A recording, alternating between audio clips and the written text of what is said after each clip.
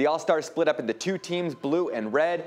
And forget about an opening tip-off. Check this out. How about opening rock, paper, scissors? You know, ref trying to make things a little fun. Hey, you know, that works too.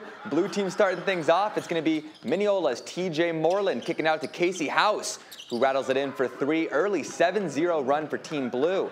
Here's the red team now. Carthage's Will McDaniel. He's going to get the floater there to get red on the board in this one. Now let's go right back to the other end. Moreland again with a beautiful dish to Zach Giacchino. Mineola to Whiteout connection there. And now we're going to get Pine Tree in the house. Cam Spencer powering it in. He's going to get the basket and one. Tough bucket there. Red team grabs momentum. And they're also going to grab a 3-point win over Team Blue.